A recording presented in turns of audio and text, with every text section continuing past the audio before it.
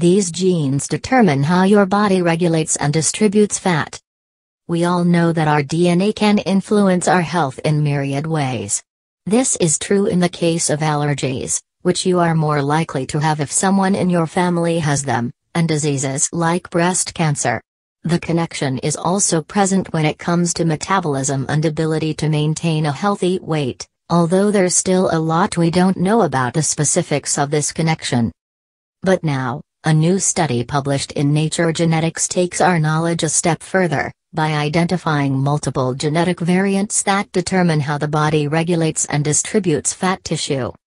The study, authored by scientists from the Genetic Investigation of Anthropometric Traits Consortium, identified 24 positions on chromosomes, 15 of which are common and 9 of which are rare, that predispose a person to a higher waist-to-hip ratio, which is considered a good way to detect obesity. These genes affected metabolism, regulation of body fat, bone growth, and a hormone that helps control glucose levels and fat breakdown. You might wonder how locating these genetics variants will help us.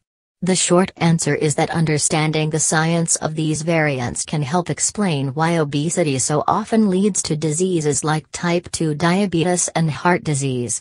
The long answer is that in the future, we might be able to develop therapies that target these variants, especially the common ones, in some way to prevent or treat obesity.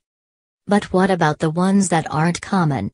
For the first time, we were able to examine, on a large scale, how low frequency and rare variants influence body fat distribution, explained Carrie E. North, lead author of the study and professor of epidemiology at UNC Chapel Hill, where many of the scientists in the consortium are based.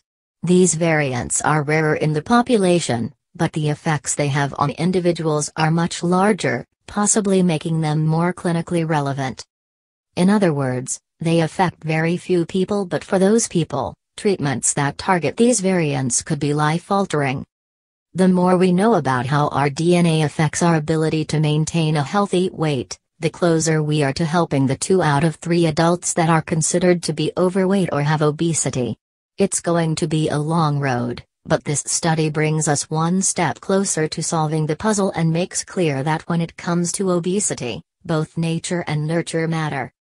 In the meantime, it's important to focus on how we can prevent obesity from an environmental or nature perspective, instead of a genetic one. Regularly moving your body, eating a plant-based diet full of healthy fats, lean proteins and healthy carbs, and managing stress are all science-backed ways to maintain a healthy weight.